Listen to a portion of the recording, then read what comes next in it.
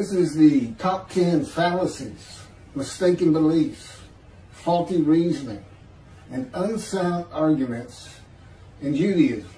Top 10.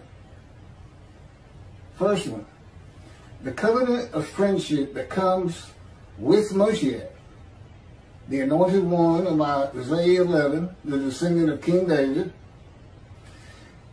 and promises of Jeremiah 31 refute a Messianic era. Rambam says in his Mishnah Torah that in the Messianic era, Moshiach will compel all of Israel to walk in the way of the Torah, perfect the entire world, motivating all the nations to serve God together. There will be neither famine nor war, neither envy nor competition. The entire world will be solely to know God. And the Jews will therefore be great sages and know the hidden matters with an understanding of their Creator to the full extent of human potential. He also says, at that time, there will be no hunger or war, no jealousy or rivalry, for the good will be plentiful, and all delicacies available as dust. The entire occupation of the world will be only to know God. The people of Israel will be of great wisdom. They will perceive the esoteric truths and comprehend their Creator's wisdom, as is the capacity of man. Rambam made every bit of that up. That's not in the scripture. Nothing even close to that. But what do we have when Moshiach comes? Well, there's two covenants yet to be delivered. The covenant of Jeremiah 31, the covenant that God says he will write Torah on everyone's heart and everybody will heed him because he will forgive their sins and remember them no more. Sin forgiveness. That's what that covenant is. The other covenant comes with David. It's called the covenant of friendship. And it differs markedly from this time that Rambam's talking about. That's not in the scripture. Here's what's in the scripture. The covenant of friendship with Moshiach, the descendant of King David.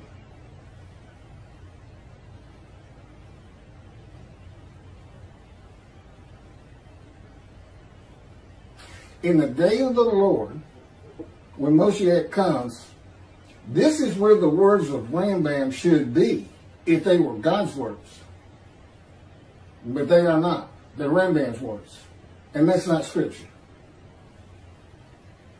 Here's what God promises in his covenant of friendship. He will send down the rain in its season. The trees of the field shall yield their fruit, and the land shall yield its produce. The Jewish people shall continue secure on their own soil and never be overthrown and uprooted again. They shall no longer be a spoil for the nations. He will establish for them a planting of renown. There shall be they shall no more be carried off by famine. They shall not have to bear again the taunts of the nations. They shall know that the Lord their God is with them, and they, the house of Israel, are his people. He will establish them and multiply them. He will place his sanctuary among them forever. Never defeated and uprooted again. No longer the taunts of the nations. Those are the highlights. God's coming to return to his temple. Of course, we know there's not one built. Elijah clears the way for him. It is Elijah that makes sure the temple gets built for his return. His presence shall rest over them, and when his sanctuary abides among them forever, the nations will know that the Lord sanctifies Israel. There's nothing in here about perfecting the world and the whole world being to know nothing but God. There's nothing like that. It's supposed to be a time of, in the Messianic era, where there's no sin. He just made it up. He's a religious man, and that would be the perfect world for him. But that's not in the scripture. I just read to you what the scripture said. That's what God says. This is what I'm going to do for you. Israel shall bloom again. I'm going to place my sanctuary there. So he already knows, when he has this written in Ezekiel, he already knows the temple's not going to be there in the day of the Lord. And that's where when he says, I'm coming back, return to my temple suddenly. But he's saying right here, I'm going to place it. I'm going to place it. He's going to use Moshiach, the righteous servant, Elijah, the prophet like Moses, to clear the way for him. The Messianic era that is said to begin when the anointed one comes, whom God calls his servant David, a shepherd. He's not King Moshiach. That's another thing Rambam just made up. He's got 2 full chapters in the Mishnah Torah called King Moshiach. All these things King Moshiach's going to do and establish the Davidic covenant and dynasty. None of which is in the scripture. He's a shepherd. He's a teacher. Not a rabbi, he's a teacher. And he was believed by the early sages and rabbis of antiquity to be described in Isaiah 53. And the Babylon Talmud called him the leper scholar.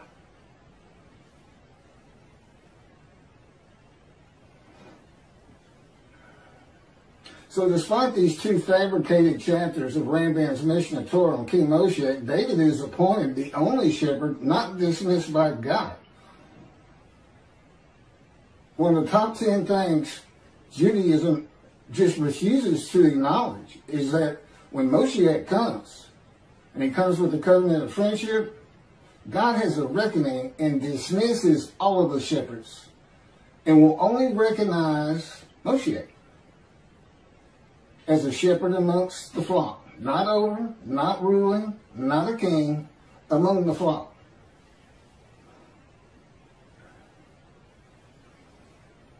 And I'm going to get to this shortly. You can't get around it. But I'm Moshiach. God first spoke to me 13 years ago. And in this top 10 things, fallacies of Judaism, I'm going to get to better explanations of that. But recognize this. He gave me all this knowledge. This is how I know these things.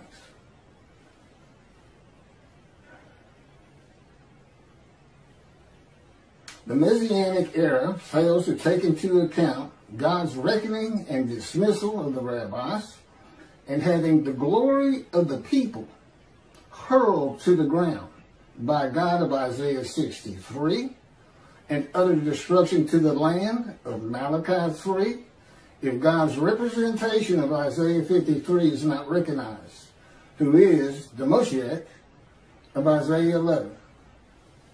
Now, I believe the realities of the day of the Lord, which is here, and I'll get to that, and the days of Moshiach will be much better than what Mr. Rambam had to say. Utopia is not here. And it doesn't fit humanity. Man is not made to live in utopia on earth. Period. It doesn't fit our nature.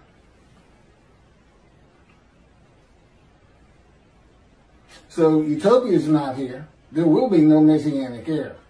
You're not going to be the taunts of nations. God's going to set his temple amongst you. Never be uprooted again, and the land will flourish, which of course it's already done. It blooms again. Second, the top 10 fallacies of Judaism. And this has got to be one of the biggest. The Holy Spirit, also known as the Spirit of the Holy God, also known as the angel of his presence, and also known as the angel of the Lord, is a person. Judaism does not recognize the Spirit of God as being a person. And as you'll see, that's just ridiculous. It's ridiculous. God created all things, including spirit and souls, that together form persons. The first person he created was the person of his spirit, who is the angel of his presence, the Holy Spirit. I mean, think about it. Your spirit is always with you. Okay, and he's got an angel of his presence. That means that angel is always with him. They're the same person, as I'll get to. This is from Isaiah 63, verses 9 and 10. In all their troubles he was troubled, and the angel of his presence delivered them. In his love and pity he himself redeemed them.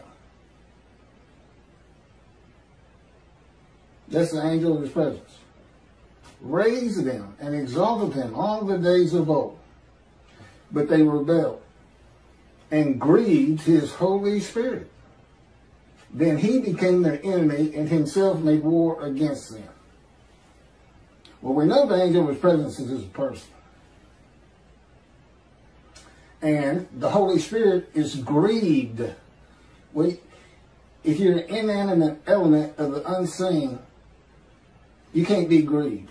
To be grieved, you have to be a person. Now, I don't know why Judaism can't read that.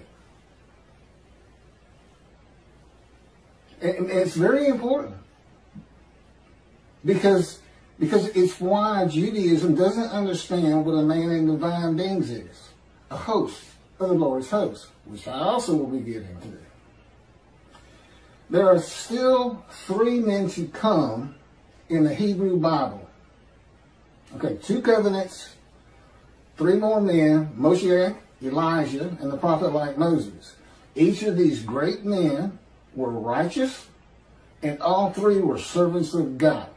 They're all righteous servants.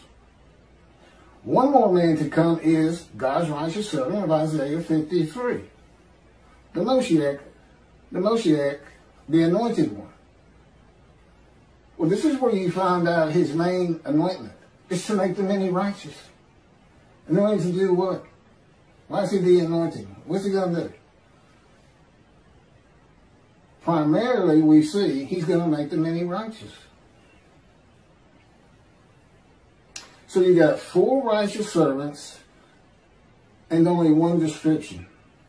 God's righteous servant of Isaiah 53 is implicitly and explicitly all 4 men. Now that's the heck of a Moshiach if you think about it. He's God's righteous servant. He's Moshiach, descendant of King David. He's Elijah and the prophet like Moses. I mean, you figure the last prophet of God is really going to be something. And what it really means is he's got a lot of things to do because he's got to handle the task, for instance, writing. Okay, you would look to the prophet like Moses, write God's words because he wrote the Torah. God dictated it to him. Elijah, you want to find out things about heaven. The only man specifically taken to heaven, and he returns. Well, what does he know? Well, he knows how angels are created, and I'm about to get to that. The sages knew you had to have a description of Moshiach, and it was Isaiah 53. They called Moshiach the leper scholar. Of course you have to have the description. 4 righteous servants, 1 description. He has to be all 4. Okay, I am Moshiach, God's righteous servant, which means I'm also Elijah and the prophet like Moses. But my name is Keith. As Elijah, God has taught me all the matters of heaven I may need as a proof, including how the angel of his presence, the Holy Spirit, was created. It is important for understanding how God is in his spirit. Again, our spirit's within us. We're in our spirit's in us. Wherever God's presence is, the spirit is. Wherever God's presence is, the angel is. The short answer is this. I'm about to read it. God created an angel, and for his body, he made his own spirit the body of that angel. Doesn't have the human form and wings. Here's how he did it. He created a special soul because this is the Holy Spirit of God, his constant companion. So he's a person far above any of us. God creates a special soul and places it before his face and speaks the words, I am. But God does not use his voice. He becomes the person he is creating. He uses the childlike voice of an angelic person. He speaks to the angel as God and answers for the angel as the angel himself in a childlike voice. God simulates being this new person for ages and ages until he is perfect as God would have him be. Then God releases that special soul into his spirit from before his face with a breath of life. And the person of the Spirit of God was created. An angel whose body is the Spirit of the Holy God, the Holy Spirit. And he is a person. Angels are people, persons. God is always in him. God was him. God can always place the person of his Spirit before his face and be him and speak as him and through him. And this is how God, my name, Hashem, is in the angel that was sent to guard the Israelites on the way to the promised land, and in the angel of the Lord in the burning bush. You know, it says when Moses saw the burning bush, the angel of the Lord was in the bush, and God speaks. Well, that's how it happens. And nobody in Judaism knows this. First of all, they rule out that the Holy Spirit is even a person, and if they recognize an angel of his presence, I've never seen it. They're the same angel, the angel of God's presence, angel of the Lord. Despite the teaching of Judaism to the contrary, the angel of his presence, the Holy Spirit, is a person. If God's Holy Spirit can be grieved, he is a person. Only a person can be grieved. God is not spirit. He created all things, including spirits and souls, that together form persons. Persons of spirit, persons of angels, and the persons of human beings. God is absolute power and absolute knowledge. And he is a person. This is from Exodus 23, verses 20 through 22. I am sending an angel before you to guard you on the way and to bring you to the place that I have made ready. Pay heed to him and obey him. Do not defy him, for he will not pardon your offenses, since my name, since Hashem is in him. Judaism doesn't even see it. But if you obey him and do all that I say, I will be an enemy to your enemies and a foe to your foes. The angel sent before the Israelites in the Exodus is the angel of God's presence, the Holy Spirit. Where God dwells and moves about as he did with Moses and the Israelites, his Holy Spirit is with him. In Isaiah 63, when the Israelites grieved his Holy Spirit, God became their enemy and himself made war against them. More proofs of the person of the Holy Spirit. Ezekiel says in chapter 2, verses 1 and 2, and he, God, said to me, O mortal, stand up on your feet, that I may speak to you. As he spoke to me, a spirit entered into me and set me upon my feet, and I heard what was being spoken to me. God is in his spirit lit upon and entered Ezekiel, and upon entering him, he can now hear God's voice. He's a man in divine beings. He's got an angel, a Holy Spirit within him, and God. Both are persons, divine beings, plural. So when Jacob wrestles with an angel, you know, he said, I wrestle with a man in divine beings. Well, that's all it was. God just went to a man and said, I need you to go wrestle with this fellow. We're going to come with you. He's not an angel. The man was not an angel. He was just being directed and commanded what to do by God in his spirit within the man. They had entered him.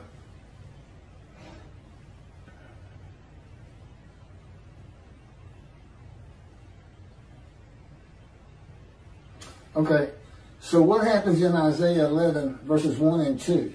The anointed one, descendant of David, the Spirit of God alights upon him. Well, just as with Ezekiel, alights upon and enters, and God is in his spirit. Moshiach instantly becomes a man of divine beings.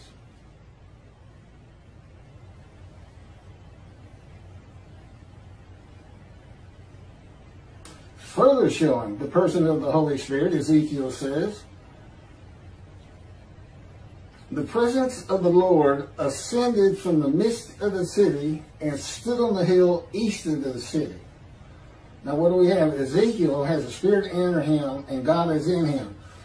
In this particular verse and chapter 11, verses 23 through 25, God is showing that he is still one.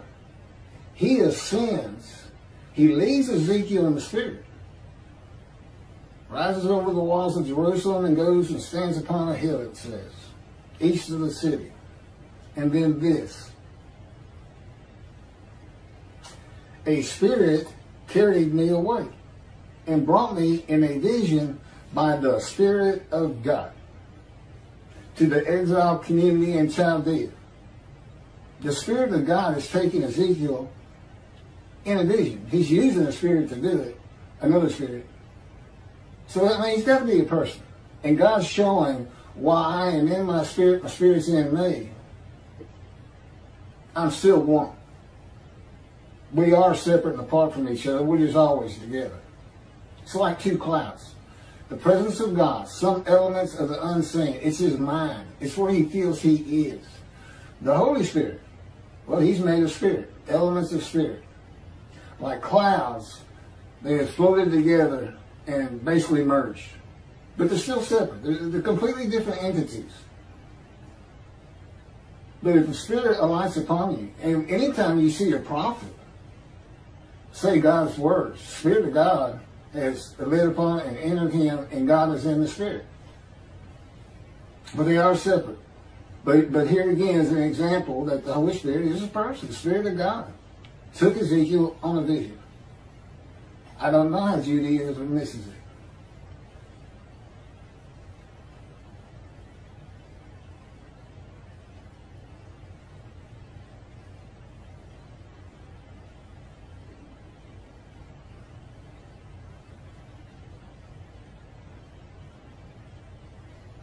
So, you know, the power to take a man into a vision comes from God. The Holy Spirit doesn't have power. The only entity in the unseen realm of God with power is God himself. He doesn't give power to angels. If they got to do something, he's behind it. So,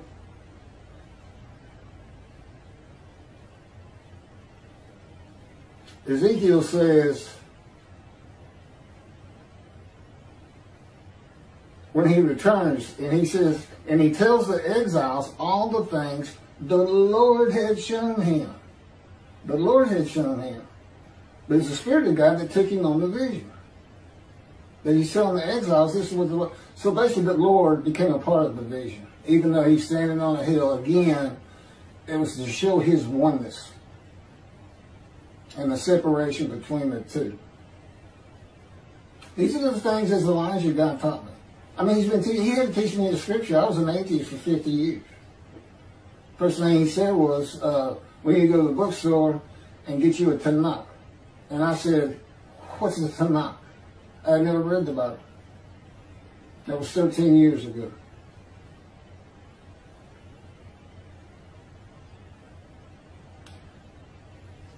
Next, third of the top 10 fallacies of Judaism. A host of the Lord's host. Here's the story of Jacob. Jacob was left alone, and a man wrestled with him until the break of dawn. When he saw that he had not prevailed against him, he wrenched Jacob's hip at its socket, so that the socket of his hip was strained as he wrestled with him. Then he, the man, said, "Let me go, for the dawn is breaking." But he, Jacob, answered, "I will not let you go unless you bless me." And here's a man that just jumped on him and started wrestling with him. A man in divine beings, he says. "I will not let you go unless you bless me." Said the other, "What is your name?" He replied, "Jacob." Said he, and this is now Elohim speaking, "Your name shall no longer be Jacob, but Israel, for you have striven with beings divine and human, and have prevailed." We all know he didn't really prevail. That's just story, that part. You can't prevail against the power of God. It's absolute. And clearly, God's speaking. Elohim speaks. He's in the spirit. He's in the man. And God just went to a fellow, found somebody sleeping by Jacob, said, "Wake up, I'm the God of this land. I have something for you to do." And the man could hear him speaking because the Spirit of God had lit upon and entered him, and God was in his spirit. This is teaching you can't find in Judaism, but you can find it from Elijah.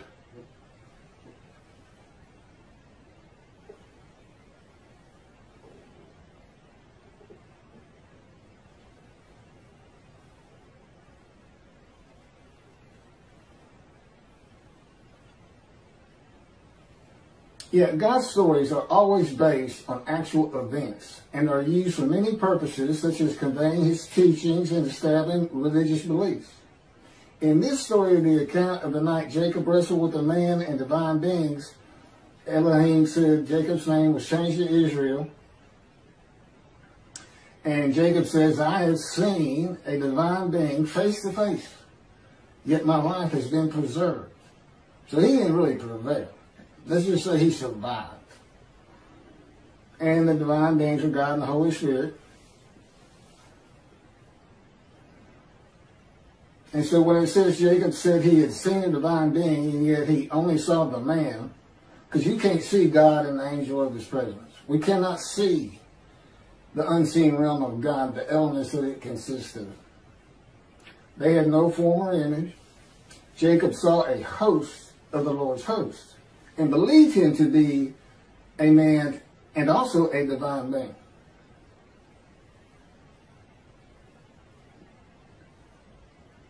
But here's a real good one, and you can't find this in Judaism. It's just 3 verses, and any interpretation they have is wrong, because they don't recognize the Holy Spirit as a person. They don't know what a man of divine beings is. And it's how God communicates with the world. Every single prophet was a man in divine beings. Moshiach, a man in divine beings. I'm a man in divine beings. But that doesn't make me an angel. I promise you. I'd be the last person you would associate as angelic. Not with my history. And here's those 3 verses. The account of a man who identified himself to Joshua as a Gentile and a captain of the Lord's host in the book of Joshua is the first and only time the scripture describes a host of the Lord's host. The captain of the Lord's host is clearly a host. Why only one time? How come Isaiah 63 is the only time you see the phrase angel of his presence and Holy Spirit? Isaiah 63. How come it's not in the Torah? When God said, "I send my angel before you, don't disobey him, my name is in him," why didn't he give a little clarification of that? And this that I'm about to read to you. It's my proof. He hid it. It's what he did. He knew they wouldn't find it. And they wouldn't understand it.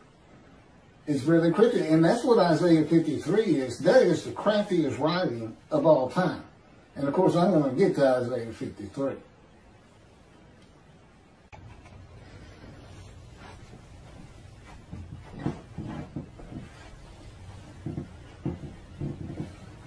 Okay, picking back up. I camera will only take a half an hour at a time.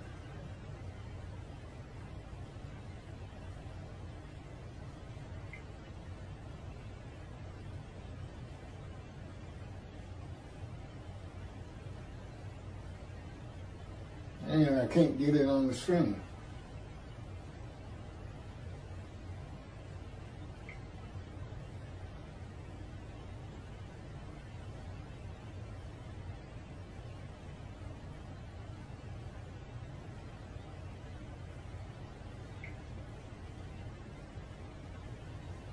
Okay, let me find out where I was.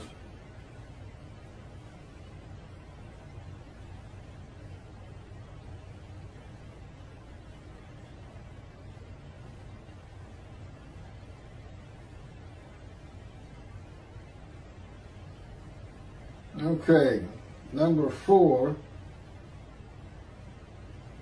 No, still on number 3, a host. The account of a man who identified himself to Joshua as a Gentile and captain of the Lord's host in the book of Joshua. It's the first and only time the scripture describes the host of the Lord's host. And I mentioned that, and the fact that it wasn't put into the Torah. And if you don't believe the Holy Spirit, the angel of God's presence, is a person, you never get it. And Judaism doesn't. And this is how God communicates with the world. Spirit enters into a man. God is in the Spirit. The man can now hear God speak. And he can hear the Spirit speak, by the way. So, once, when Joshua was near Jericho, he looked up and saw a man standing before him, drawn sword in hand. Joshua went up to him and asked him, "Are you one of us, an Israelite, or of our enemies?" He replied, "No, I am captain of the Lord's host. Now I have come." Okay, so he's not an Israelite, he's a Gentile. Right off the bat, that's what we find out.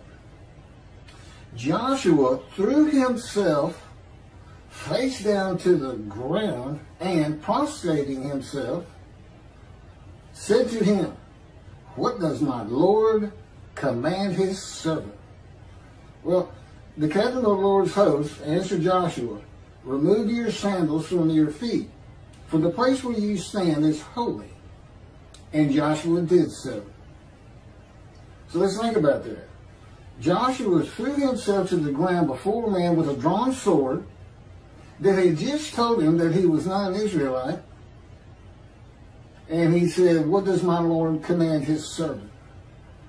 Well, the man said he was a captain of the Lord's house. He didn't say he was a Lord. And the captain answers, "Remove your sandals from your feet, for the place where you stand is holy." These are the exact words God said to Moses at the burning bush. God is with this man, and he's speaking through him. God can speak through the man that his spirit is entered and God is in his spirit. He can use the man because he can control your thoughts. He can control your words and your physical movement. God is with the captain, and where God is, so is the angel of his presence. A man and divine beings. Is what? He's a host of the Lord's host. He's hosting the Lord. He's hosting the Lord and the angel of his presence, the Holy Spirit. He's the host. Come and be my guest. Take me and have me do whatever it is you need done. And the captain said, "Now I have come." And is never mentioned in the scripture again. He is a harbinger of Moshiach, God's righteous servant. A harbinger. And what is he? He's a Gentile. Gentile man and divine being, so is Moshiach. Described in Isaiah 53. And that would be me. Every verse. God orchestrated my life for 50 years to make sure I fit every verse. A man of suffering, familiar with disease, wounds. I'll get to that. But he didn't speak to me until I was 50. And he wanted me to be an atheist. He didn't want me to believe in God. He steered me away from it, is what he tells me. And did a good job. Because I was adamant about it. I didn't have anything to do with religious people, religious affiliation, churches, synagogue, anything. Now, I had Jewish friends, but they were like me. They just didn't have anything to do with God. Just wasn't part of who we were. We just all went through bad times. It was just hard to believe anybody was up there, pulling for us and things like that. But he wanted me to be a blank slate, a blank canvas where he could, paint the knowledge he wanted me to have so that I could deliver these messages that I'm delivering. So he's a harbinger of the righteous servant. And, that's the Gentile who arrives in the time to come of the prophecy of Jeremiah 31 in the day of the Lord. And I'm getting there. Isaiah 63 says God comes from Adam. That is interpreted in Judaism to be Christianity. Adam was in what is Jordan today. It's Gentile lands. It's where Elijah got taken up. I mean, he was he was east of the river Jordan. He was in Gentile lands when he got taken up. Elijah is a Gentile. He's an inhabitant of Ramoth Gilead, which is Arab and Assyrian, but they always were fighting over. It's Arab lands, east of the river Jordan. Ramoth Gilead. And he's a Tishbite. You can't find any Tishbites in any of the genealogies of the tribes that we have. In Chronicles, Kings, Samuel, it's just not there. There's no Tishbites. And he's always referred to as Elijah the Tishbite, an inhabitant. He lives in Ramoth Gilead. He's a Gentile. And again, I'm all for the righteous servants. I'm Elijah also.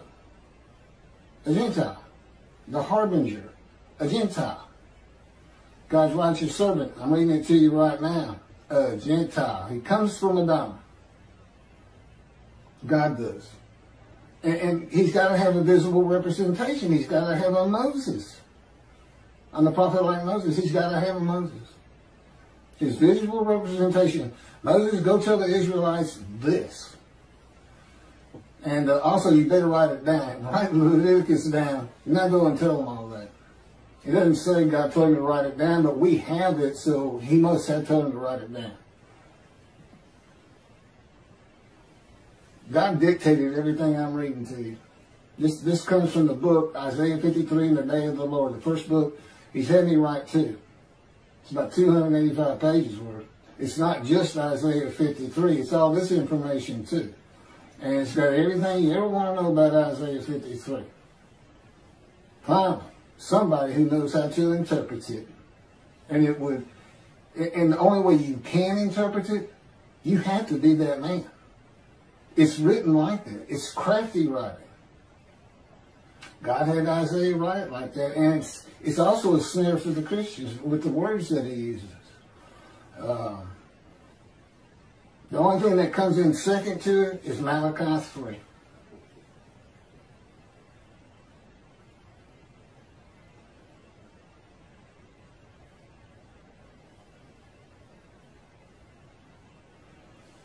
Okay, this would be number 4 of the top 10. God's return in this day of the Lord. It's here. You should be looking for Elijah, and most particularly Elijah, since he clears the way for the Lord.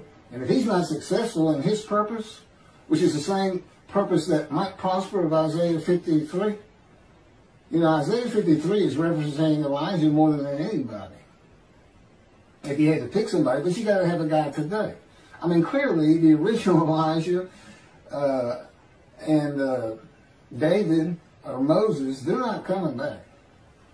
Prophet like Moses, okay. What did Moses do? He wrote and spoke God's words to the Jewish people, the Israelites. This is what I'm doing. And David brings the reckoning and dismissal, by the way. with the covenant of friendship. He doesn't clear the way, Elijah does. Judaism got that wrong. And why? Bam, King Moshiach. King Moshiach must build the temple, and then we will know it's truly him. Now, you're going to know it from this. If failure to recognize who I am brings you nothing but trouble, your glory will be hurled to the ground. That's from chapter 63 of Isaiah. And in Malachi 3, God brings utter destruction to the land if that temple's not built. That's clearing the way for him. So, this is God's return in this day of the Lord. How do we know this is the day of the Lord? Again, Judaism, I've never heard anybody in Judaism, any rabbi, speak of what I'm about to tell you. This is how we know. It begins with Jeremiah 31. When God says, see, a time is coming, 3 times, summarizing those, the land blooms again. The cities are restored, and Jerusalem is rebuilt to a size at least as large as in antiquity, and it's a major metropolitan area today, much larger than anything in antiquity. Jerusalem is rebuilt to at least its size it is today. And see, a time is coming, God will make a new covenant with you. That's the covenant of sin forgiveness that begins, I will make a new covenant with you and write Torah on your hearts. How does he write Torah on your hearts? He forgives all your sins. What else does that do? Makes you a holy seed. When did he do this before? For the exiles, Assyrian and Babylon exiles. He forgave their sins. Isaiah wrote those. Jeremiah writes it for the dispersal, the Roman dispersal. Isaiah wrote it for the exiles. And what did they do? They built a second temple. What do we know? We need another temple. This new covenant of sin forgiveness makes the Jews a holy seed again today, in this day of the Lord, to build the third temple, an eternal temple, never be defeated and dispersed again. It won't be destroyed. So the land lay desolate after Rome destroyed Jerusalem and basically the Promised Land and executed hundreds of thousands of Jews. They fled primarily to Europe. And the land lay desolate for over 2,000 years. And Jeremiah's talking about, well, the land's got to bloom again. And the city's restored, Jerusalem rebuilt. What's he saying? When y'all come back, I come back. When you come back, I'm going to come back. That's all it is to it. You don't have to have sin. You know, a lot of rabbis say, we all have to be sin-free. Or it's the next mitzvah. So you got to have a lot of observant Jews that brings God. No. All you got to do is return. He comes with sin forgiveness. Why do you have to all be sinless and observant Jews? You don't. Why does he have somebody making everybody righteous? And you know what that is? If you're sin-free, that's me telling you, honor God for just clearing your slate of any sins. Honor him, and you come back to Judaism, or you come to it for the first time, return to synagogue. Show God how much you appreciate him coming to live with you again and forgiving all your sins and putting his house amongst you eternally, promising you, you will never be defeated, dispersed again. No longer be the taunts of nations. No, it's not utopia. It's not heaven on earth. And the scripture does it. To the extent you can find a story like they shall turn their swords into plowshares. That's just for the people of antiquity. They couldn't read, they're ignorant. They like stories read to them. They need to have hope in their lives too. And God would write he'd have his prophets write some things like that. But there's nothing from God. If you want to hear what God says, it's his covenant of friendship. And all that's happened today. This is it. Started in 1948 when the Jews returned and created Israel. The land does bloom today. It's incredibly beautiful. It's incredible what they can do with water. And the cities, new, vibrant. As a country, they rank in the top 10 in everything you want a country to be.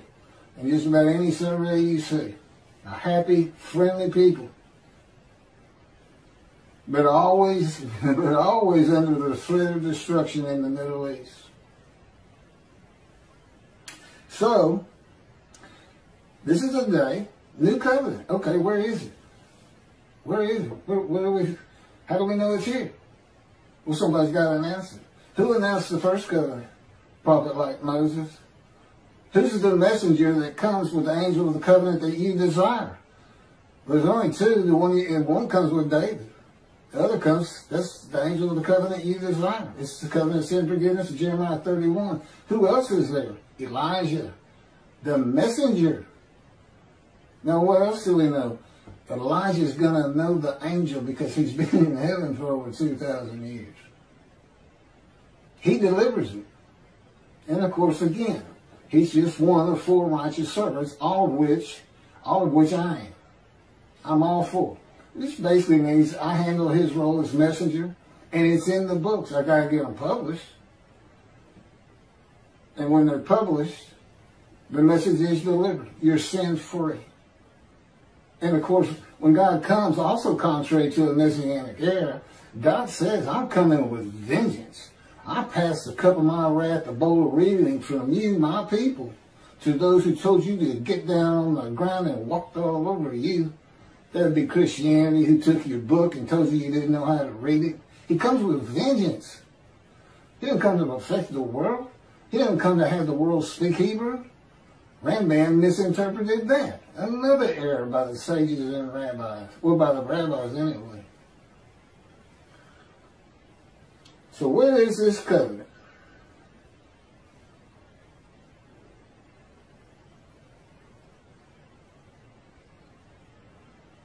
So anyway, since we know the new covenant is here, we go to Malachi 3. That's the next time we see it.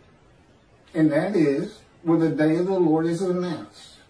God says, I'm sending my messenger before me to clear the way, and I am going to return to my temple suddenly, just as soon as it's built.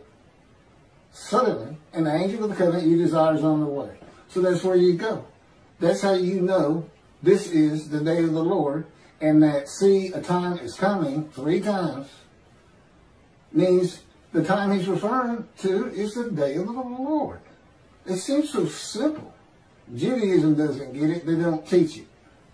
Well, the rabbis who were dismissed, I bring the reckoning. I'm David. And they are dismissed. I'm the only shepherd, a teacher, God recognizes. That means they don't go into the scroll of remembrance. That means they don't go to the heaven that God is creating with the name Israel shall endure.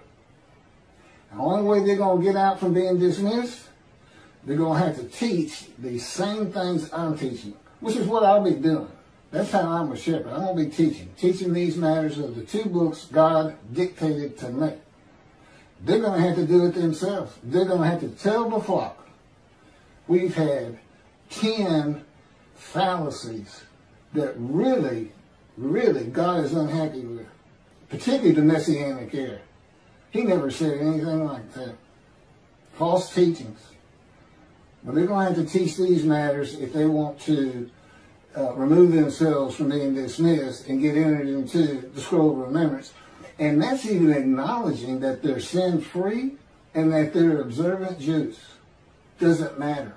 They fall in with those who do not heed and revere the Lord. And they're going to have to prove they do by teaching these books. By the way, you can find them at keithmccarty.wordpress.com. And I've got a YouTube video on every single chapter from both books. It's about 45 YouTube chapters, but there's 50 chapters in the first book and 16 in the second book.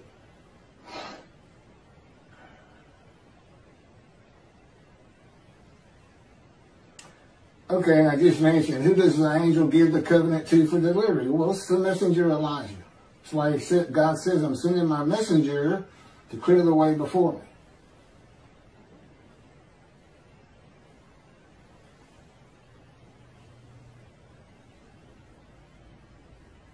So who does not fit every verse of Isaiah 53 to be God's visible representation in this day of the Lord, that will clear the way for him by having the third temple built for his return to dwell amongst his people forever and deliver the last two covenants, Jesus and the Jewish people as Israel, which is the common teaching in Judaism today, that Isaiah 53 describes the Jewish people as Israel.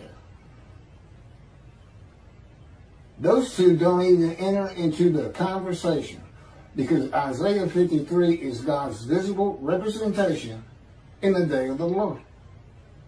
And of course, Judaism doesn't know that. Jews for Judaism certainly doesn't. They believe in this Messianic era, this utopia on earth.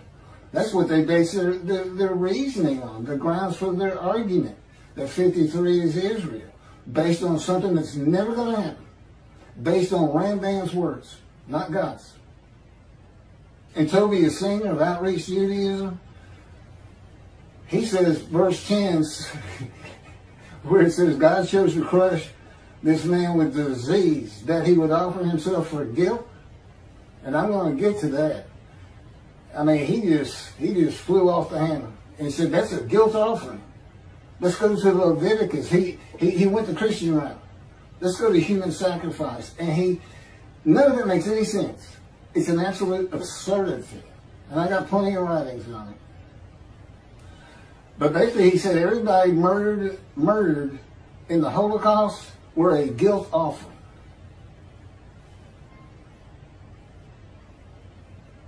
A guilt offering, which is for like destroying religious objects or not paying a debt, theft, something like that, of a ram. And of course they were all blemished. I mean, at least the Christians said they got an unblemished Lamb of God.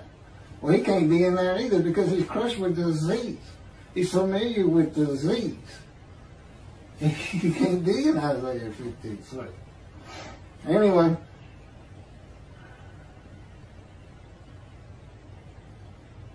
Oh, and as to you Christians, guess what? He's a Gentile. There's a harbinger of him, the captain of the Lord's host. He's a Gentile.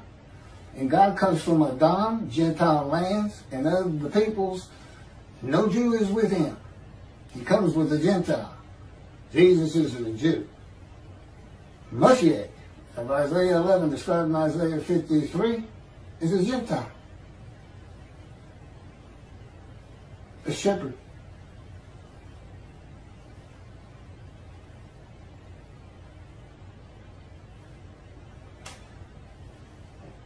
Verse 5. And this is the last one I'm going to get to for this tape. I'm going to get 5 of the first 10.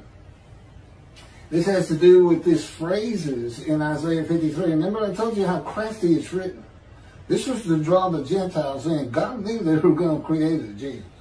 And he also knew whether they did or not, they were going to take your book.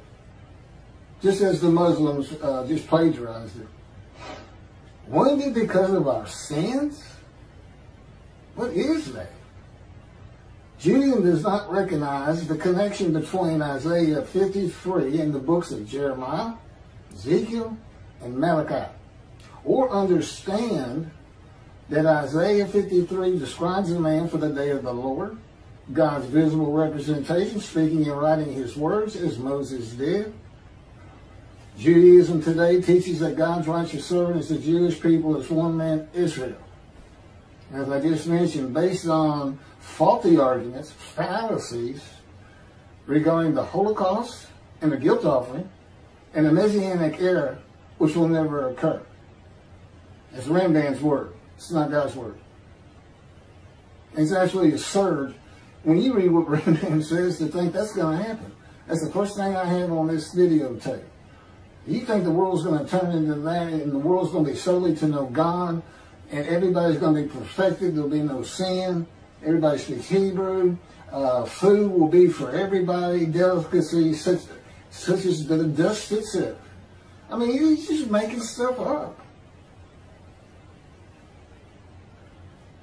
Isaiah 53:5 reads, "But he was wounded because of our sins, crushed because of our iniquities. He bore the chastisement that made us whole. And by his bruises, we were healed.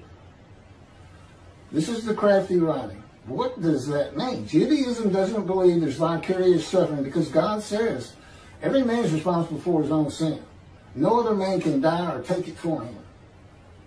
And they're clear on that, and especially if you ask them about Jesus, they say, well, no, that can't happen. Well, that human sacrifice can't happen.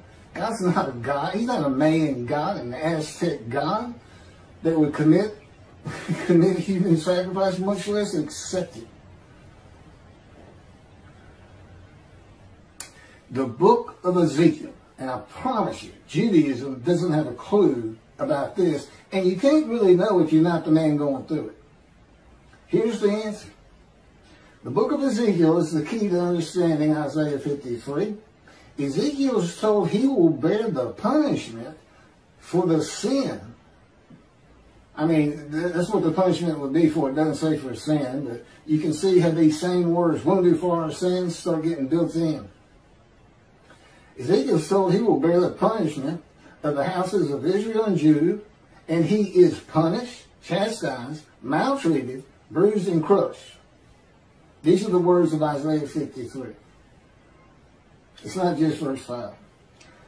To make him suitable to be a prophet to the Assyria Babylon exiles and speak the words of God he is given during the ordeal and the anguish of it. It is to remove his self-will and make him humble to God and the Jewish people. And it's done in God's power and his words. Just like the righteous servant. Except Ezekiel is not crushed with disease and does not make himself an offering for guilt. God just sees it as him. This is what Ezekiel says. And by the way, I call it God's boot camp. And he will hurt you. He'll maltreat you. He'll hurt your feelings. He'll draw emotion and anger from you all day long.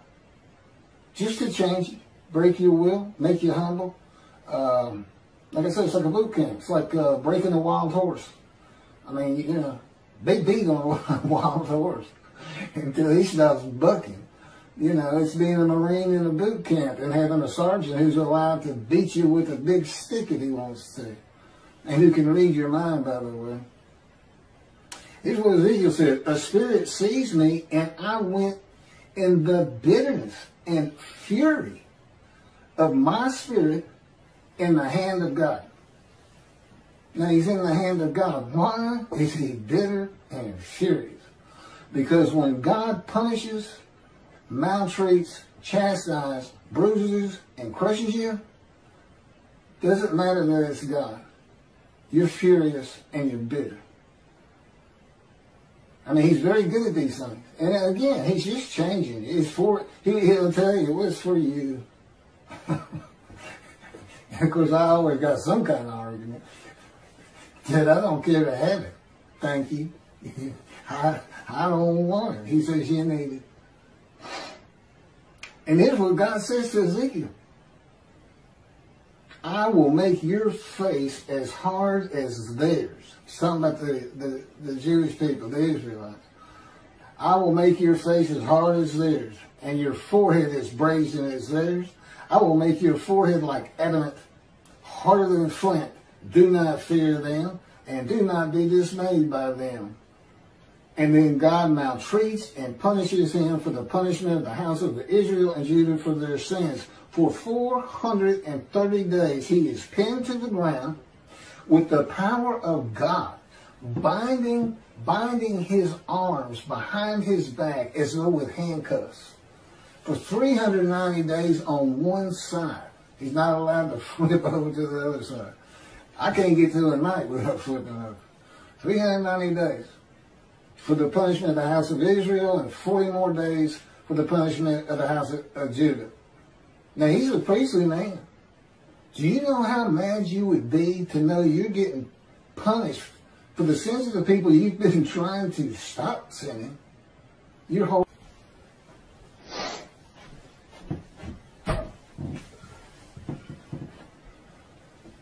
So he's pinned to the ground, which was called bruising and crushing, by the way. God's power can pin you to the ground. He's shown me. He pinned me down for 5 days one time because let's say I said something. Let's see, I said something. I got angry and I yelled at him. He said, he wants me to tell you. He was so mad. He said, Keith, I am God. And I said, God, I am Keith. And his invisible power slammed me to the ground with such force it just about knocked me unconscious. And I didn't get to get up except for the bathroom and eating for 5 days. He did take me on very interesting visions, but just slammed me to the ground. It's not that it wasn't the last time he slammed me to the ground. And usually he'll do it when you least expect it. Now he did it to me then, and I should have expected it. But usually he'll just do it when everything just seems fine and nice and things are going pretty good. And just out of nowhere, slam you to the ground. Yeah, it hurts your feelings. That's maltreatment. But that's what all these words are about in 53. God's boot camp. And he does it. He does it in his power, which envelops me. I mean, I always know, and there's a heaviness around me in my body. I don't just hear his words. I mean, I know he's right here with me. So, for 430 days, pinned to the ground, crushed and bruised, eating nothing but bread, chastised by the words of God. There's one example of that. The Assyrian Babylonian exiles were made whole and healed only if they listened to him. The teachings of Ezekiel of repentance and restitution. God's righteous servant, which is me, is wounded, crushed, and chastised by the world, based on the verses, throughout his life with persistent hardships and troubles, grievously affected, especially by disease, and severely injured at one time or another. A man of many bruises and scars, stripes. These are the qualities that identify him as God's righteous servant who makes the many righteous, as a man of suffering, familiar with disease. None of which describes Jesus, by the way. None of it. I mean, I'm the antithesis of Jesus. I'm an atheist. I've been through all these troubles, been through all these wounds. I've been shot through the abdomen. I've had 3 cancers, skin cancer, colon cancer, and lung cancer, which is my proof of 53:10. I offer myself for guilt. I'm going to read this to you first and then follow up on that. My proof that I did do and offer myself for guilt. Because it says God chose to crush him with disease, that if he offered himself for guilt, he would receive long life. I was told after I survived the colon cancer that it had spread to my lungs. They gave me about 1 month to live, said it was untreatable, there's nothing they could do, it's too advanced. I said, well, what does all that mean? You're not going to treat it? They said, no, you're just going to die, and you're going to die soon. And that was when the planes hit New York, 20 years ago. And I've never seen a doctor since. I walked out of there and I never came back. No treatment, nothing. I was crushed with disease, crushed my life. I quit working everything, just waiting to die. And then I never died. I've been getting along life, and he still hadn't spoken to me. I still didn't know about all this. He said, well, how'd you offer yourself for guilt? He told me I did. He said, you would have if I had asked you, because you didn't even know what Isaiah, the book Isaiah was. And I needed to get started. He said, believe me, you're going to say yes. And I would have, because it gave me a long life. I was just so I was going to die. But he didn't talk to me for about 9 years after that. I guess that's about right. Well, I was like 41 or 43 years old, and I was 50 when he spoke to me. I'm 63 today. So, I've had this really rough and tumble life. Lots of all these things that fit into the verses. Then, to make me suitable for his purposes, God, his power and words punished me, chastised me, maltreated me, crushed me, and bruised me in what we call the fire of refinement, to make my face as hard as the Jewish people. Remember, I'm a Gentile. My forehead as brazen as theirs. My forehead like adamant. Basically meaning, don't push me too far. I'm a man in divine beings, but I'm still a man. As brazen as theirs, harder than flint, so that I will not fear them. I won't be embarrassed to go in front of them and say, yeah, I'm a Gentile, and I am Moshiach, and I am described in Isaiah 53. And I am Elijah and the prophet like Moses. In other words, just going and telling somebody that, you got to be prepared for that. You got to have your emotions under control, because you can imagine the responses I'm going to get. And it's already happened.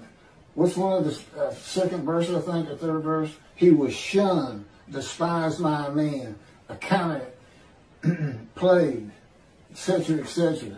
See, nobody even thinks about that. Come, Moshiach, come, the rabbis say. Which, they're going to be dismissed and reckoned with, so I don't know why they're calling on me. But it's like they're giving no thought to those words. What does it mean? Well, they said, well, 53 is not Moshiach. Well, yes, he is. The anointed one, what's he anointed of in 11? Well, we're going to find out to 53. To make the many righteous. And as it turns out, many other tasks. So, and how does he do that? Well, he breaks me, just like a wild horse, just like a cadet. To be, man, he just breaks you down. It's relentless. He doesn't sleep, which means I don't get to sleep much. This has been going on 13 years. It started out fairly slow, but every year it's gotten more intense. As he says, it just takes more to anger you. It takes more to hurt your feelings, because you're ready for everything now. He says, I gotta be more extreme. It's been a tough time.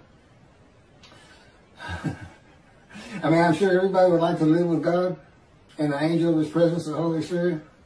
But it's not nearly as much fun as you think. You wouldn't pass it up.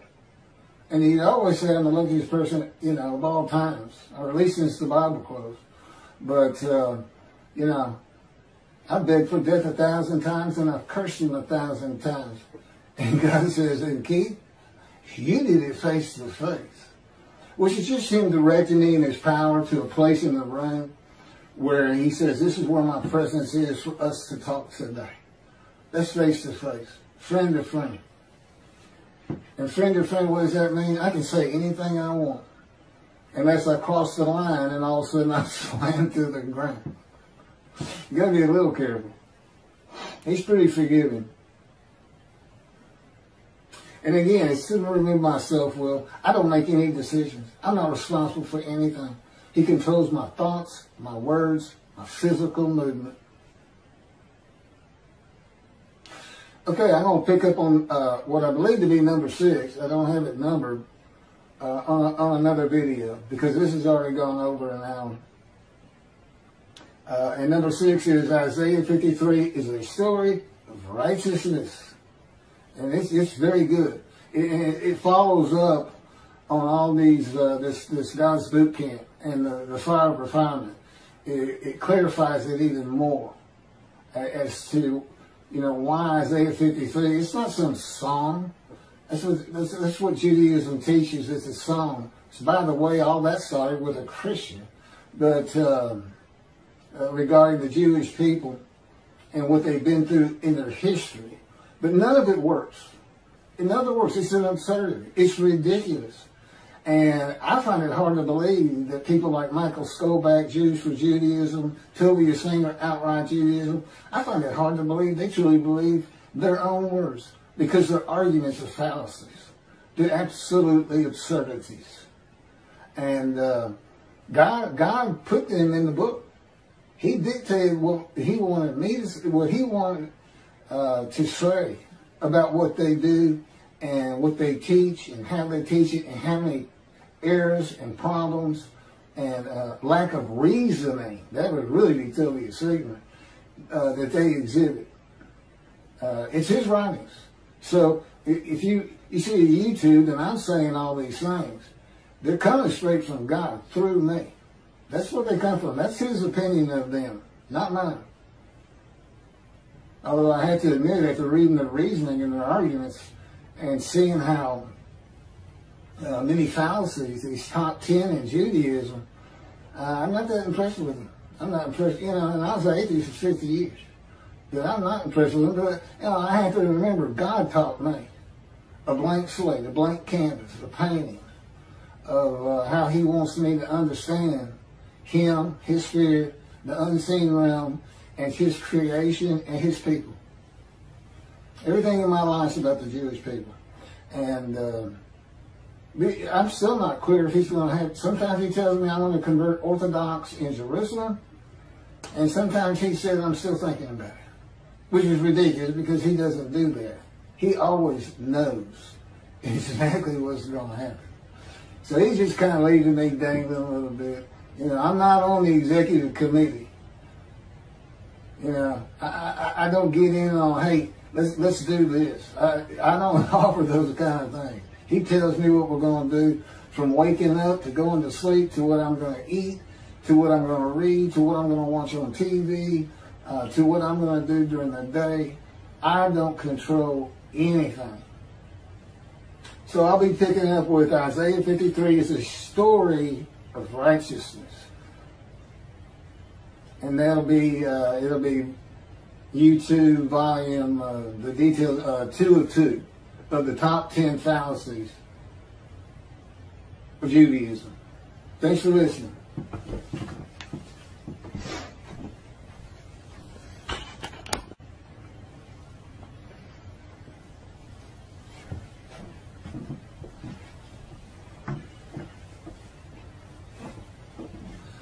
This is the second of 2 videos covering the top 10 fallacies of Judaism. This picks up with number 6. Isaiah 53 is a story of righteousness. It is not a song, as is taught in Judaism, of the history of the Jewish people. The witnesses of the first 6 verses of Isaiah 53 are sick with guilt from not following God's law and not being righteous. And they're in quotes. Verse 1 begins with a quote, and that quote ends at the end of verse 6. That combines everybody in those 6 verses as a similar people, same people. They're sick with guilt, and so, from not being righteous, and the man goes through this fire of refinement with God, God's boot camp, which I mentioned in at the end of the first video of 2 on the top 10 fallacies of Judaism. He goes through this fire of refinement for them to become God's righteous servant, who makes them many righteous. An example is, he was wounded for our sins. He is, but not in the sense Christians believe in some sort of human sacrifice. He is wounded by God, in the power of God, to make him humble to God and the Jewish people, to take his self-will from him, and so that he'll be suitable to God for God's purposes as a prophet, to remove the fury as his spirit, which we saw Ezekiel say, I went in bitterness and the fury of my spirit in the hand of God. And we know Moses had the same kind of temperament. His story pretty much begins with, he became so angry at a man that he killed him, and getting into fights. And to be presentable, to go to those who are sinning and who are sick from it, sick with guilt. In these first 6 verses, they are the many made righteous. See, it's a story. I mean, he's pretty much like them. But he rises to the crown of God's righteous servant through this fire of refinement. That's how he's prepared and taught at the same time, taught the scripture. And bring them to observant Judaism, which removes their guilt. And that's what Isaiah 53:10 is about. He offered himself for guilt. Offered myself to go to the fire of refinement, to go to them and remove their guilt. Okay, just because I went through the fire of refinement does not remove their guilt. This is reality. This is the real world. It's because it's God's righteous servant. If they recognize me, and that's how the first verse starts. Who can believe our report? Who has the arm of the Lord been revealed on? Okay, that means they recognize me, believe who I am, and once they hear my story and understand how poorly Judaism has interpreted Isaiah 53, and that God is literally with me. His spirit entered into me, and God is in his spirit. That makes them want, believe again. And I come with the covenant of sin forgiveness that is delivered in my capacity as Elijah. And really all I'm telling them is, you're sin free. Your guilt's gone. I offer myself for your guilt. And that's what it really means. It's almost like, well, I was going to say metaphors, but it's not a metaphor. It's just, well, I'll come back to that.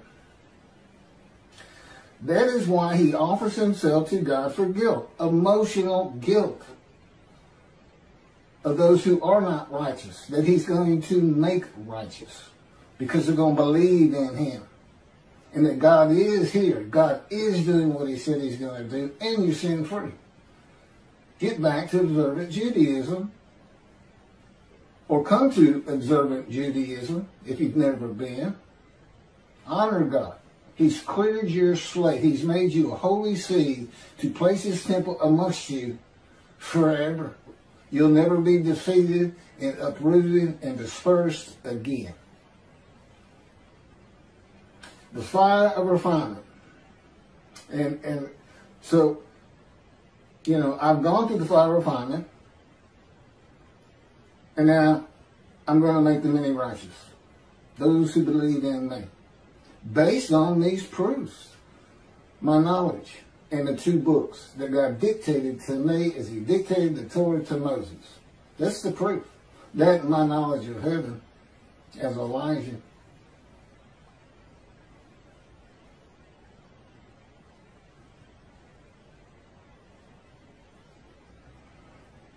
Isaiah 53 was written in such a manner that you cannot put it together if you are not going through it. No one ever has.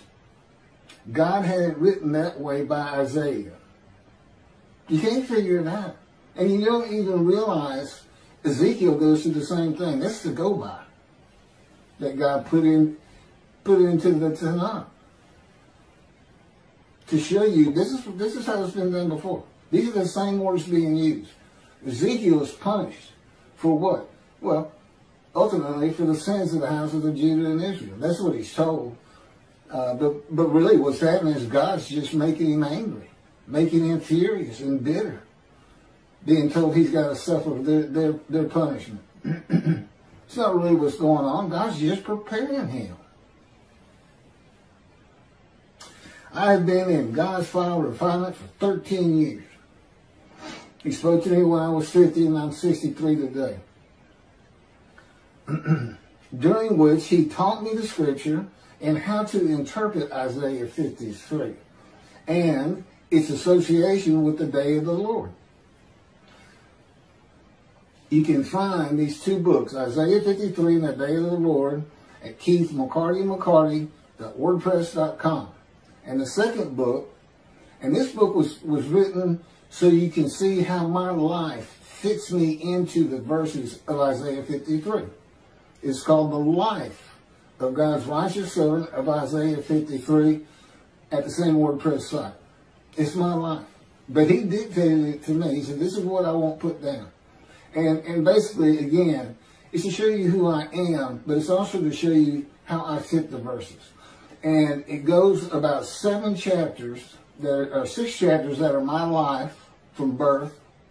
And then in chapter 7, it's called God Speaks to an Atheist. And then from 7 to 16, you see the fire refinement. It's me and God and the Spirit in me, and God's in the Spirit. And so the rest of the book is just the last 13 years.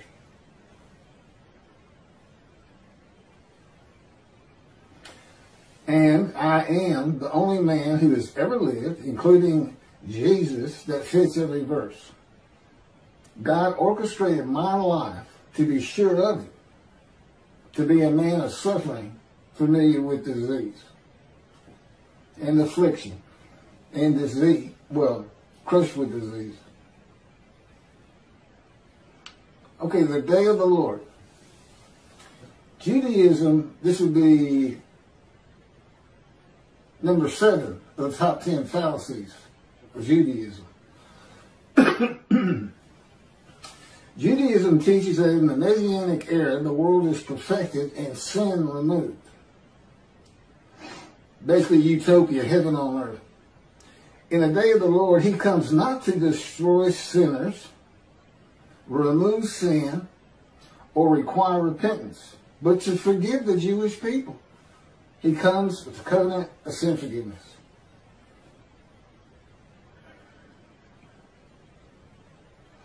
The Jewish people, so there'll be a holy seed to build the third temple. Just as he forgave the Assyrian Babylon exiles, making them a holy seed, and they built the second temple. The term day of the Lord appears in the books of Isaiah, Ezekiel, Zechariah, Amos, Obadiah, Zephaniah, and finally, in the last book of the prophets, Malachi.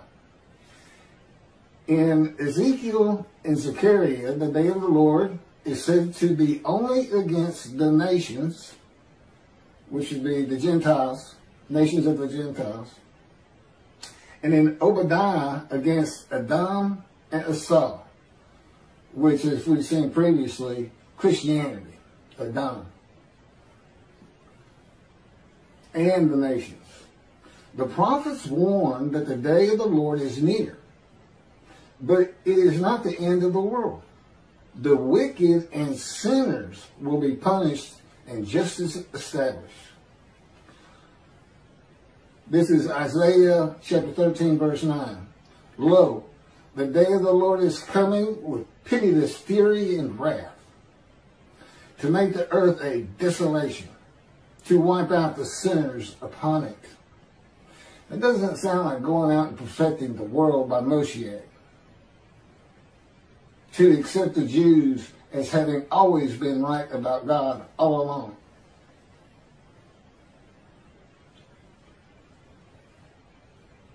This is Ezekiel chapter 30, verses 3 through 5.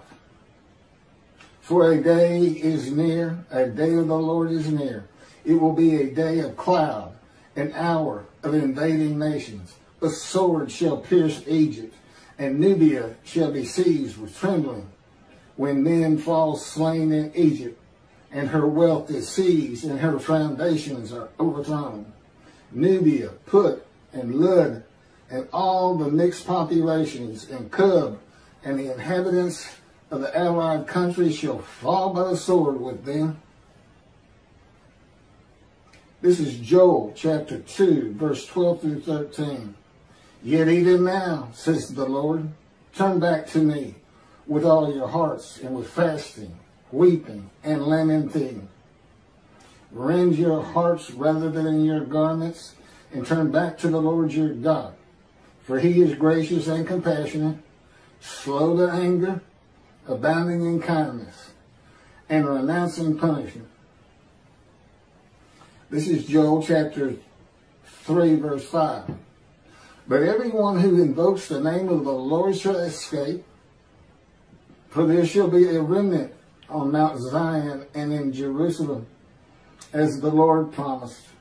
Anyone who invokes the Lord will be among them, among the survivors.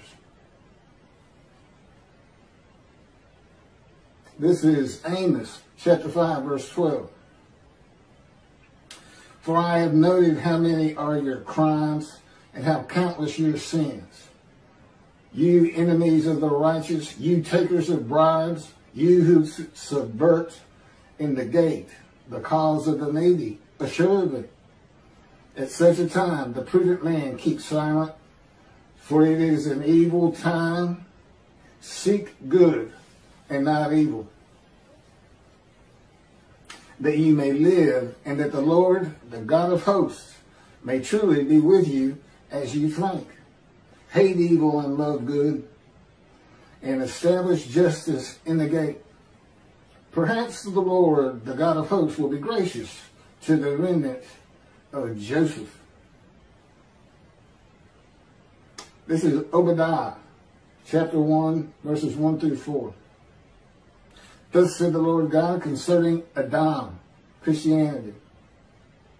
I will make you least among the nations. Ye shall be most despised. Your arrogant heart has seduced you. You who dwell in clefts of the rock, in your lofty abode, you think in your heart, who can pull me down to earth? Should you rest as high as the eagle? Should your eyrie be lodged among the stars? I will pull you down, declares the Lord. Zephaniah chapter 1, 14 through 18. And I will bring distress upon men, that they shall walk like blind men, because they have sinned against the Lord, and their blood shall be poured out as dust, and their flesh as dung. Zechariah chapter 14, verses 12 through 17. And for those peoples that warred against Jerusalem, the Lord will smite them with this plague. Their flesh shall rot away while they stand on their feet. Their eyes shall rot away in their sockets, and their tongue shall rot away in their mouths. Okay. These are examples of writing for the people of antiquity and the Dark Ages, the Middle Ages, that appears to be prophecy. But in the age of reason and information, we know will never occur.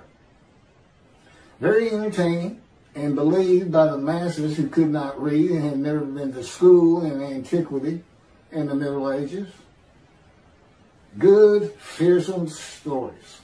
They have nothing to do with the day of the Lord in God's final words on the subject for a time to come, as announced in Jeremiah 31 of the New Covenant.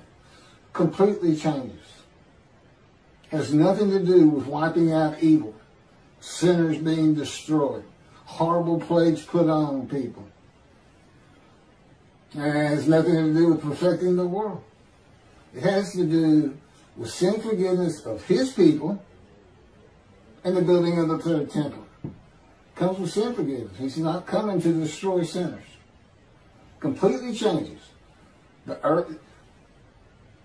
And it's his final word. It's the last thing he talks about with the prophets before he stops speaking to the prophets. Malachi 3 brings a new concept to the day of the Lord.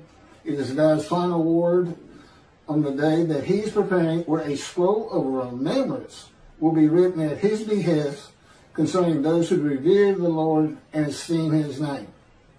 He does not address the nations, the Gentiles, but only Israel and its people. Because I'm coming back to return to my temple that I'm going to place amongst you eternally. You'll no longer be the taunts of nations. You'll never be defeated, dispersed again. The land will bloom. I'll bring the rain.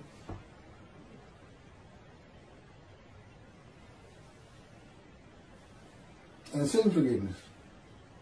In the day of the Lord, he comes with his messenger, Elijah, and the angel of the new covenant of sin forgiveness, not to destroy sinners or require their repentance, but to forgive them and give them another chance. That would be just his people. The scroll of remembrance, you have to be entered into it to go to the heaven that he is creating for the name Israel to endure. The rabbis have been dismissed. By my arriving, reckoned with and dismissed. They don't go into the scroll of remembrance until they teach and straighten Judaism out the way the scripture says it is. Instead of these fallacies, these faulty arguments, these bad commentaries, this lack of reasoning and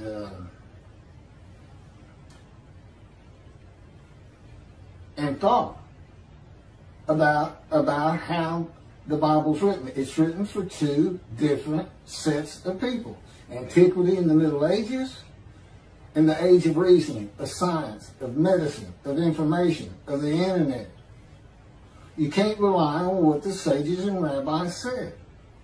And he changes it. You had all those horrible verses about the day of the Lord, this great Armageddon. But that's not what happens. He changes it right at the end.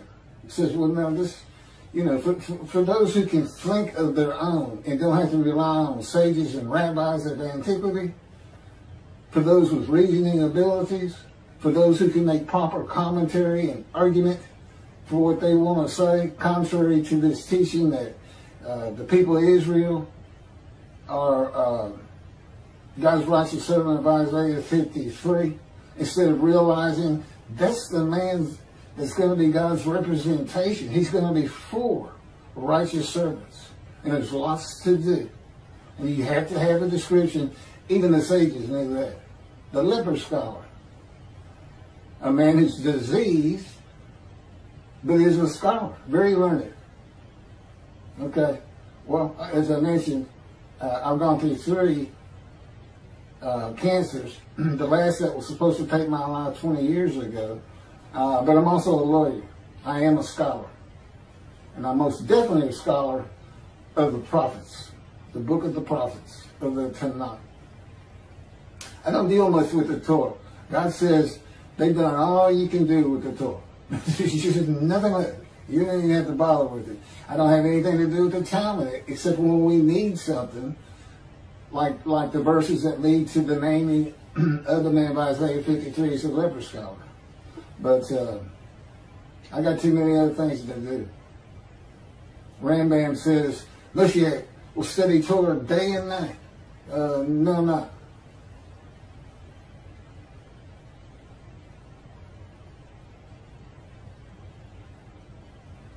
Okay, so in the day of the Lord, it's not to destroy sinners or require their repentance, because he forgives everybody.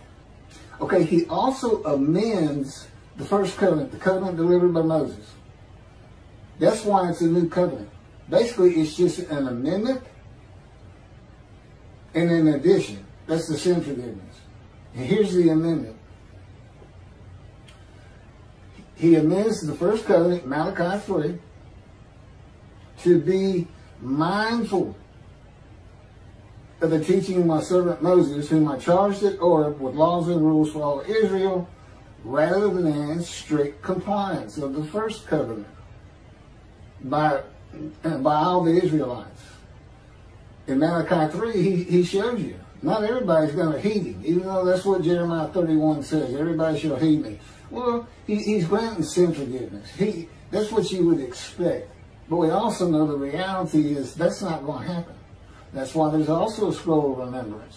Those who heed and revere him, and those who do not.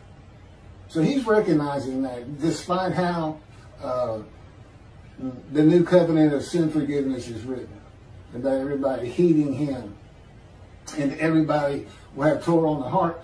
Basically, you know what that means? Everybody's has a clean slate. Everybody is sin-free. But don't fall to the evil inclination. Get back to observant Judaism. I mean, I'm supposed to make the many righteous. Well, they're all righteous.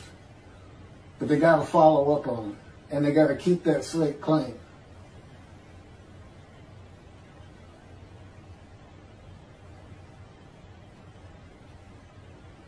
God knew in modern times of secularism and reliance on science, medicine, technology, that his righteous servant might not be recognized, believed, or heeded. Again, 53 has in it, he was shunned, despised, and accounted plagued. And that's already been going on with me for quite some time. And I'm sure it will continue for quite some time.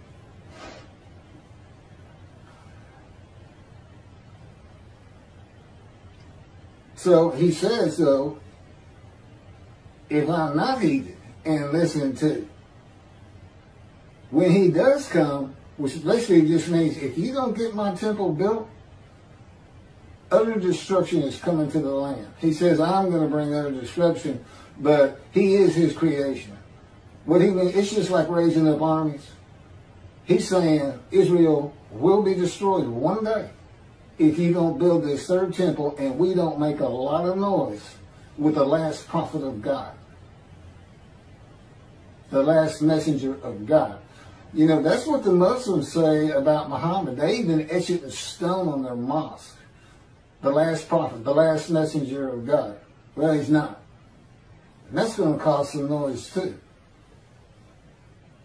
Because you're looking at the last prophet right here.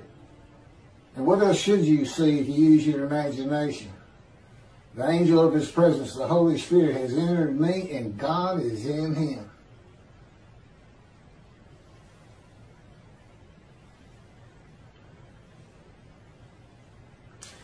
Okay, I think this is number 8 of the top 10 fallacies of Judaism. God, his angel, spirit, the Gentile Moshiach come from Adam. Gentile lands in this day of the Lord. Okay, this is going to explain better than the previous 7 fallacies. How it is Adam is associated with Christianity and Gentile lands. Judaism does not teach that Moshiach comes with God from Gentile lands, or that Moshiach is a Gentile. Which you think anti-missionaries would really like to get their hands on. Because if you believe, and you should, that he's a Gentile, well, what do we know? Jesus is a Jew. He can't be the man of Isaiah 53. For many reasons. But that's just another one. It's part of the reason God comes with the Gentiles, as a matter of fact. Because he knew what the Gentiles were going to do.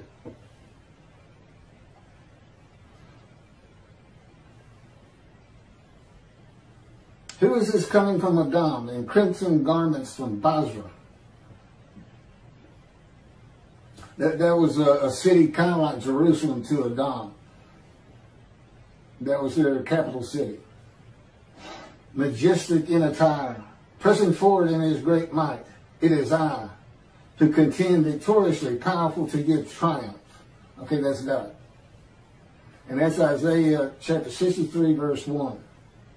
In the Talmud, Adam is described as the eternal enemy of Israel and Judah, who not only always oppressed Israel, but at the time of the destruction of the first temple, took advantage of the situation and seized control of parts of Judah. And it is hinted that Adam also took part in the destruction of Jerusalem and even in that of the temple itself. The overwhelming majority of homilies about Adam speak explicitly of Rome, Gentiles. It was stated that Rome was founded by the children of Esau, brother of Jacob, who was, Jacob, of course, renamed Israel, who were eternal antagonists against each other. Esau only married Gentile women. All of his children were Gentiles. The Hebrew word Adam means red, and the Hebrew Bible relates it to the name of its founder, Esau, the elder son of the Hebrew patriarch, Isaac, because he was born, quote, red all over. As a young adult, he sold his birthright to his brother Jacob for red pottage. The Tanakh describes the Edomites as descendants of Esau. These identifications occur in the Midrashim, which that's the plural form of Midrash, and the Talmud, but also in the Palestinian Targums of the Torah, and in the Targums to Lamentations and Esther. Edom became a synonym for Christian Rome, and after the fall of Rome, to Christianity. The Targums are interpretive renderings of the books of the Hebrew Scriptures, with the exception of Ezra, Nehemiah, and Daniel, into Aramaic. Such versions were needed when Hebrew ceased to be the normal medium of communication amongst the Jews.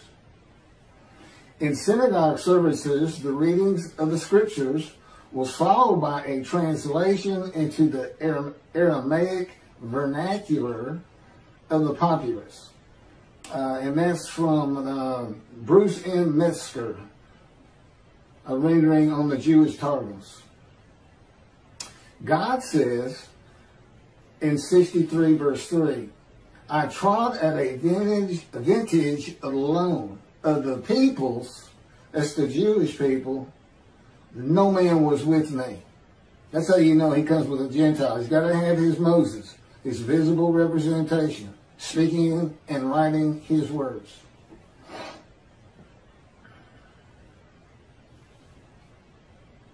No man was with me. I trod them down in my anger, trampled them in my rage.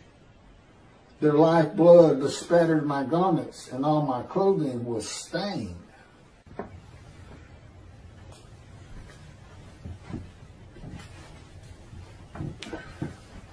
Okay, picking back up. This is a reference to utter destruction to the land of Malachi 3. To the land of Malachi 3. If the purpose of Elijah does not prosper, that's clearing the way for the Lord. Because the Jewish people will not recognize his prophet. The Lord coming from Edom is mentioned by many of the prophets in the Bible.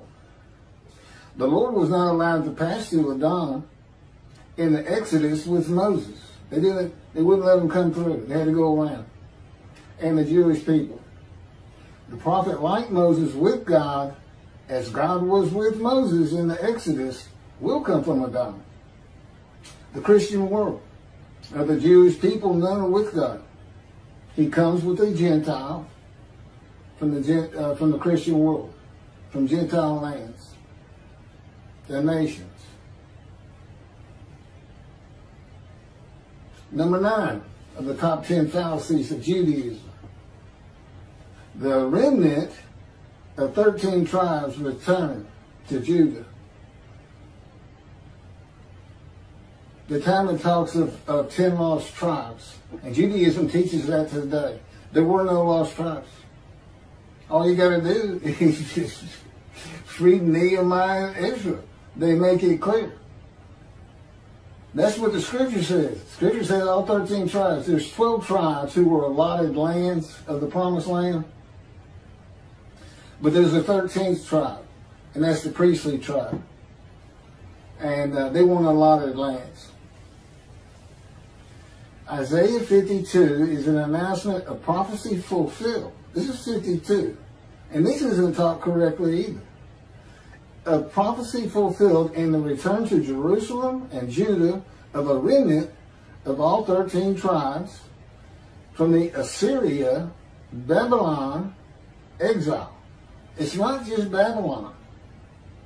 To build a second temple by decree of Cyrus of Persia, who of course was a Gentile. And he was a Moshiach, anointed one. He was anointed to build God's temple. And what he did, he said, I don't release all the exiles of Assyria and Babylon. And by decree, he told them to go to Jerusalem, if you desire, and rebuild God's house. the tribes of Reuben, Gad, and the half-tribe of Manasseh that settled outside the promised land east of the river Jordan, and the tribes of the northern kingdom of Samaria, also called kingdom of Ephraim and kingdom of Israel, were defeated by the Assyrians and deported, became exiles to lands in Assyria, northwest of Babylon, which is in Iraq, or would have been, and to the towns of Media, that's Iran. The Assyrians imported, this is very important, they imported Gentiles to the lands of the northern kingdom. That's why when all the tribes came back, they all went to Judah. Gentiles had been imported to the northern kingdom. So they had to go to the southern kingdom.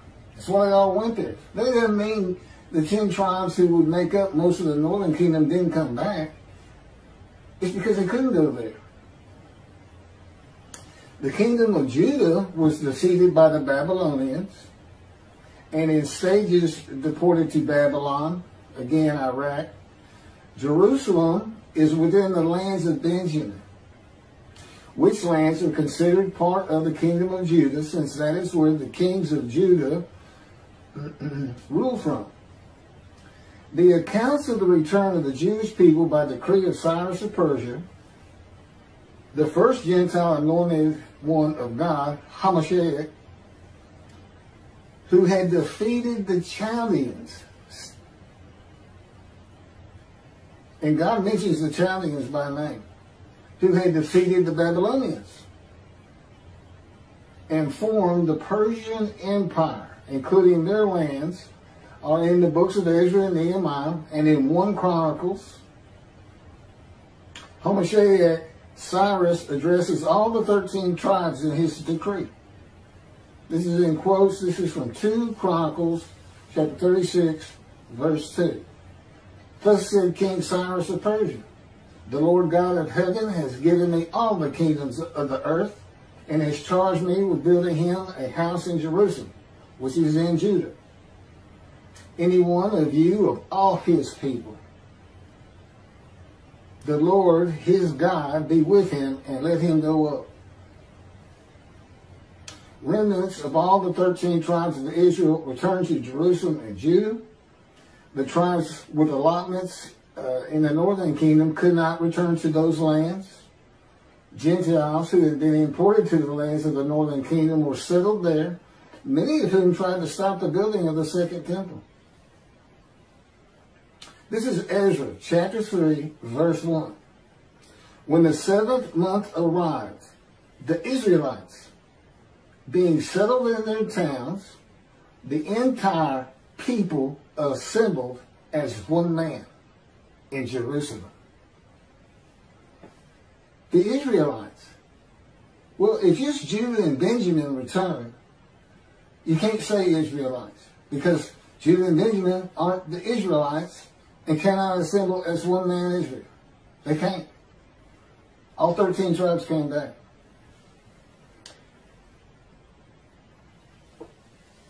When the people Israel gather as one man, it is all 12 tribes and the Levites. The priestly tribe, the Levites is the priestly tribe. But it gets better. 1 Chronicles chapter 9, verse 2 and 3. The first to settle, and basically the tribes who had been in the northern kingdom, they had to go get land and settle their own homes and towns in Judah. And that would include Benjamin. The first to settle in their towns on their property were Israelites, priests, Levites, and temple servants, while some of the Judaites and some of the Benjamites and some of the Ephraimites and some of the Manassesites settled in Jerusalem. Well, right there, you can't say 10 lost tribes, because it says Manasseh and Ephraim came back. They make it eight tribes lost, 4 came back. But even more importantly is this: Ephraim and Manasseh were not lost tribes, as many believe from writings outside of the Hebrew Bible. It is said in writings by sages and rabbis that 10 of the 12 tribes of Israel became lost and did not return to Judah to build a second temple. There never were lost tribes.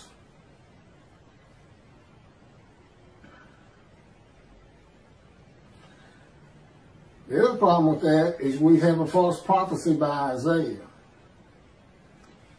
Isaiah chapter 43, verses 5 through 6. Fear not, for I am with you. I will bring your folk from the east, will gather you out of the west. I will say to the north, give back. And to the south, do not withhold. Bring my sons from afar, and my daughters from the end of the earth. This is Isaiah. That's written for the exiles.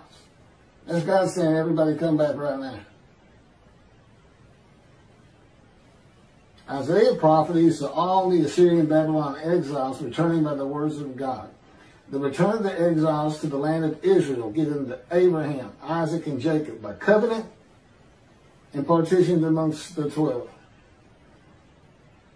It is not just the Babylon exiles of Judah and Benjamin. It includes all the tribes.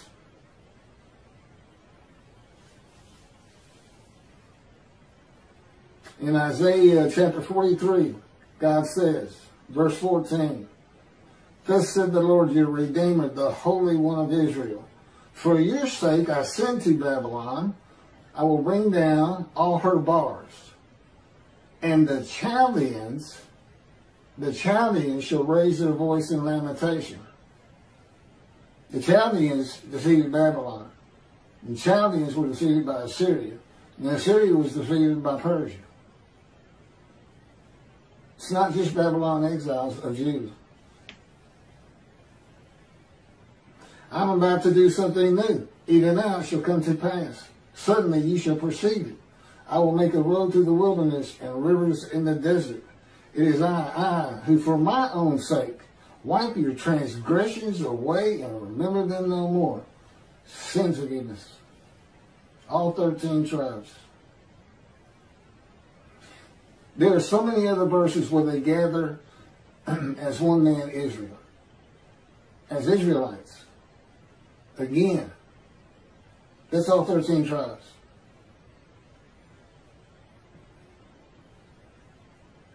And of course, this account in Isaiah is repeated in the book of Jeremiah for the Jewish people of the dispersal of the Roman Jewish revolts to return and the land blooms again and the ruined cities and Jerusalem are rebuilt. God's prophecy of the time to come, that also includes sin forgiveness.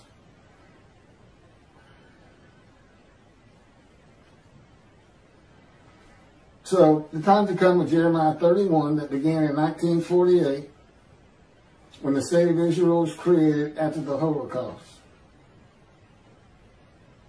You know, Toby Singer says, the Jewish people as one man, were made a guilt offering. Under the laws of Leviticus. But he only uses as his example the 6 million who were murdered in the Holocaust. It's not all the people. I mean, again, his reasoning defies the imagination for such an intelligent man. A man with so much information, but his ability to reason is brought into extreme suspicion in his analysis of Isaiah 53:10. And as far as I'm concerned, his truthfulness. Because I can't believe he believes these things he's writing. It makes absolutely no sense. All of a sudden he believes God is a God of human sacrifice. I mean, he's acknowledging to the Christians, okay, you're probably right. Or you could be right. Since our God does accept human sacrifice. But the bottom line is, that's not all the people of Israel. You can't say Isaiah 53 is all of the people assembled as the man Israel, unless you got all of them. Okay, the final of the top 10 fallacies of Judaism. Okay, the Spirit of God alighting upon God's servant David makes him the anointed one. That's what Moshiach means. Anointed one. Ha means the, so you can say Ha-Moshiach, the anointed one. Okay? But it doesn't say anointed to do what? What's he anointed for? God's anointment is not with oil. The anointment is with spirit. When the spirit alights upon you and enters you, that's the anointment. And God is in his spirit. But to do what?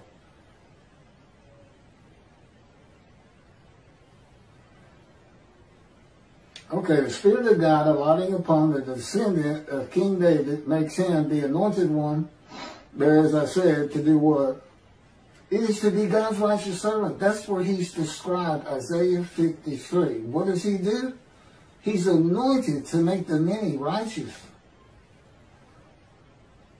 And it includes many other tasks, because as it turns out, he's for righteous servants. God's righteous servant, Elijah, prophet like Moses, and Moshiach, the descendant of King David.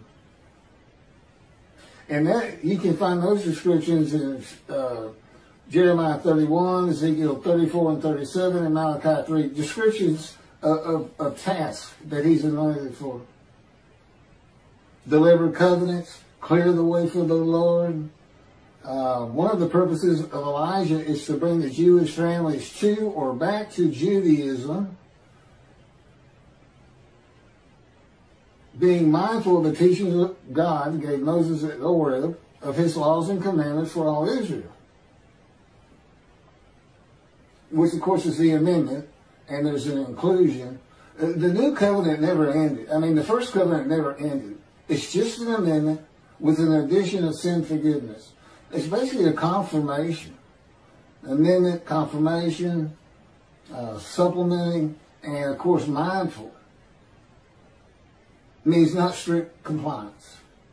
Makes it a little bit easier on those who just can't be ultra-orthodox. They just can't do it. It's just too much. Ultra-Orthodox can take that for what they want. Everybody's going to have to come up with their own, every branch of Judaism.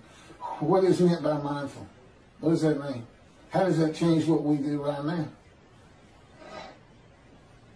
It's an affirmation and confirmation by declaration of God that he is the God of the Jewish people, and the Jewish people are his chosen of all the earth. You know, Judaism doesn't teach anything on the day of the Lord. It completely conflicts with the Messianic era. They just simply do not go together. And Judaism doesn't teach of the day of the Lord, or even, they don't even know that prophets are men and divine beings, because they don't recognize the Holy Spirit as a person.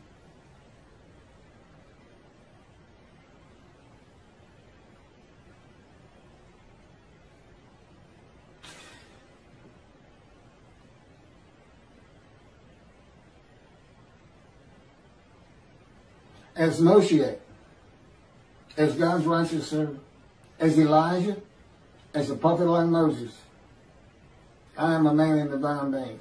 And this is what, you know, those are all just names. Basically, God has come to me and said, I've got things for you to do. But I got to whip you into shape. I'm going to put you through fire refinement, my boot camp. I mean, it's great to hear those names, but they don't really mean much other than the fact I'm a man of divine beings, and each of them was too. If you know what you're looking for, you'll find Moses was a man of divine beings. You'll find David was a man of divine beings. You will find Elijah was a man of divine beings. It's there. Once you know what to look for, you can find it. And of course, I point them out in the book. That's all.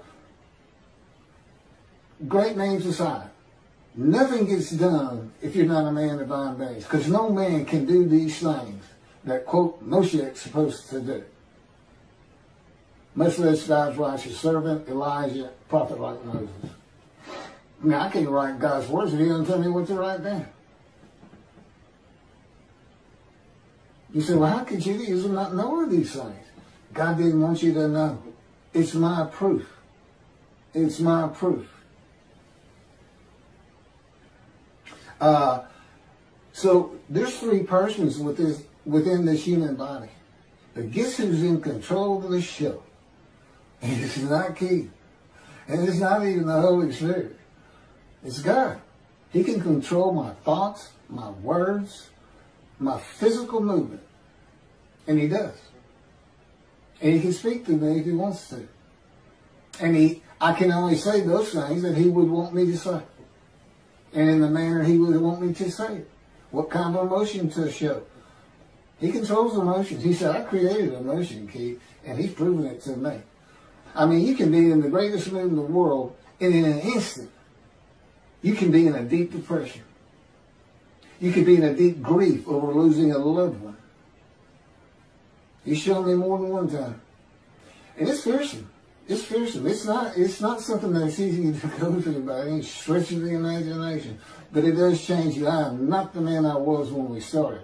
And if you read the book, The Life of God's Righteous Servant, you can see it. You can see what my life was until I was age 50. And then see what it's like right now. And who I am now. It's very interesting.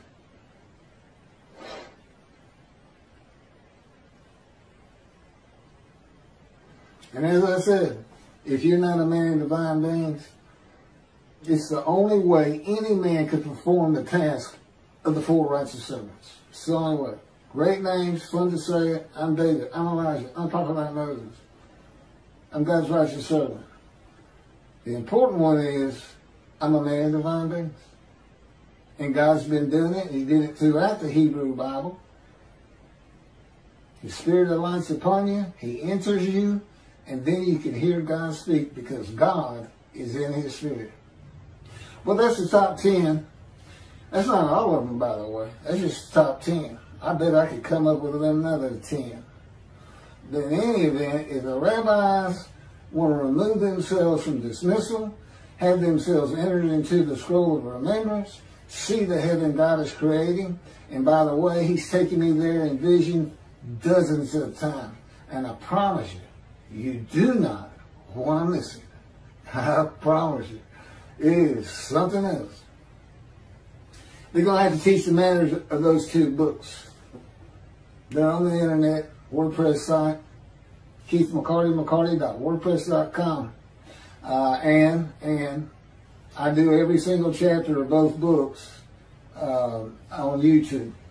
So you can, you get more out of it if you read it, because you can think more than just listen to me just go, and talk. But every time you see me, I'm reading from those books. I'm reading from those books. Thank you very much for listening.